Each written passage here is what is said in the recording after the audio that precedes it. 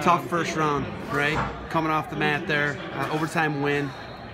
You know, this is it. This is the last weekend of wrestling competitively for Bo Jordan, most likely. Coming out winning the tough first one, man. What's it mean to get that one, get the win in overtime? Yeah, it means a lot. You know, I have a lot of goals and things I want to do, and they haven't worked out yet. And I think, you know, I'm thinking a little bit too much about that, and not about just wrestling really hard.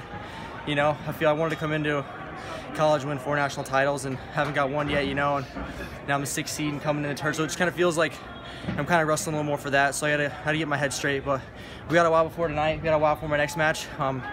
Yeah, found a way to get it done. It was really tough. I feel like nothing was working out there. Everything just, you know, nothing felt good. But regardless of how I feel and, you know, what's going on, I gotta bring the right fight, like I did in past matches, like I have it in past matches too. So yeah, just excited for my next match and get focused on what I need to do right. Walk us through the takedown at the end that won it for you. Yeah, I mean, he was coming out of front headlock. I did one of my double legs, and you know, got it nice and deep, and then ran him down. So. Did you know? I mean, he's better than probably your typical first round opponent, right? Yeah, he was better than my typical first round opponent, but yeah, that's not my best method. Not taking anything away from him, you know, but yeah, I gotta make some adjustments for tonight. And what was Coach Ryan saying to you after the match?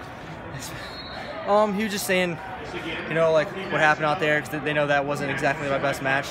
Didn't wrestle the way I could, and you know, I just kind of told them what I was feeling, what I thought was happening, and you know, it's different when you step back, you see it from the coach's point of view than what you're actually doing out there, you know. Because in my mind, I was working really hard.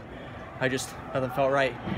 His eyes wasn't working very hard, you know, just kind of standing there. So it was good to have coaches like we do, that kind of him and Travell, you know, tell me, truth tellers, and you know, they're still happy. You know, a lot of people go down first round sometimes, you know, and number ones go down first round sometimes. So yeah, just excited to make adjustments. It's my last time here. This is my last shot, you know, and whether, you know, I win it, whether I don't place, I want to walk out of this arena knowing that I left my best self out there, and that wasn't it. So, you know, luckily I got another match to redeem myself and keep going. So that wasn't it, but I want to walk out of here on whatever time I do, whether it's, you know, I go 1-2 or whether I win the thing. I want to walk out of here my last match, my wrestling career, knowing that I had no fear, and I just went out there and got after it, whether I win or lose. And how big was this win for, you know, the team? You guys going for first place in the team race? Yeah, it was big. I mean, if I would have gone down, it would have been, you know, they're expecting a lot of points out of me. They're expecting me to be able to perform and do well, you know. So if I would have went down first round, that would have been pretty bad for the team, you know. So, but yeah, so just keep moving on. I've wrestled bad matches here in the past, you know. Last year, Big Tens, I was in a heater first match, won I think 11-9. I was down 7-2. Last year in the quarters here, I was getting beat 7-3 by Alex Meyer. Came back and won that one. Then I made it to the finals, you know. So down by real BoJo, you know, like 7-2 in the semis. So I've wrestled bad matches and I've won. I've wrestled good matches and I haven't. But I want to wrestle good matches from here on out, and so we'll see if I can do that tonight. All right, are the girls in the stands? Are the babies here? Yeah. Yeah, 2 of them, Kira and June are here. My oldest and my youngest, and then my wife's here too.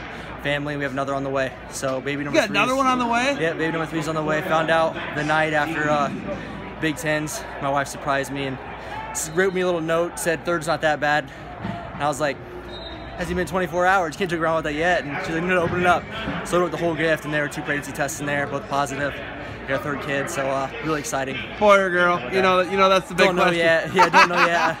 Kind of hoping it's a boy, but you know, my girls are snugglers, so it's nice. Travell always says that, you know, both his kids aren't really snugglers. They're snuggle for like 5-10 seconds and kind of shove them away. So girls are nice. They want to snuggle, give hugs and kisses. But yeah, so we'll just yeah, we'll see. But excited for another kid. Jeff Jordan couldn't have had girls, he told me. He couldn't have dealt with it. Yeah, I mean, he says he couldn't have had girls because he just had boys, you know. He had just no chance as anyone else, but yeah, Dad's funny. He's giving me all kinds of advice and stuff on how to have a boy. I've heard all about it. Yeah, so, but no, really excited about that. You know, that's kind of different than this stuff out here, you know. You got from Big Tens, kind of disappointed, got 3rd. You know, it was the first year I didn't make the finals. Got pinned by Miles Amin, and, you know, get back, slow down the dumps a little bit, and my wife told me she's pregnant, and we're going to have another kid. And it's kind of eye-opening, you know. It showed what's really important. So, yeah, it was just really refreshing. How much has it split your focus? It obviously has. For what is it? Having babies, having kids, Yeah, being yeah, a dad. just- It's split your focus, no question. Right? Yeah, I think for the better too. You know, in freshman year, I think I was always thinking about wrestling no matter what, and hard to get my mind off of it. And when I go home, it's really easy to decompress. I got 2 kids running around, wanting to play hide and go seek, or watch Mickey Mouse Clubhouse, or me to chase them. You know, come in the door, they give me hugs. They're going out for practice, they give me hugs and kisses. And you know, last night, you know, the kids call and Kirsten, she misses me. It's really eye-opening. You know, I have so much goals for myself and things I want to accomplish, and things I might not, things I will, and I have, and it's just like, it's really cool. You know, it keeps things in perspective. You know, when I lose, I want to show my kids that I didn't throw a fit, that I didn't, you know, pout or whatever, come off the mat with my head held high. No matter win or lose or whatever happens this tournament, I just want to, whether I win or lose, go up in the stands right after, give them hugs and kisses, tell them I love them, and just show them, you know, the way I want them to act if they lose or when they win, you know. So there's a little bit more now than just me, so it's exciting. All right, man. Been holding you up here a while. You got anything else for me? Go Bucks.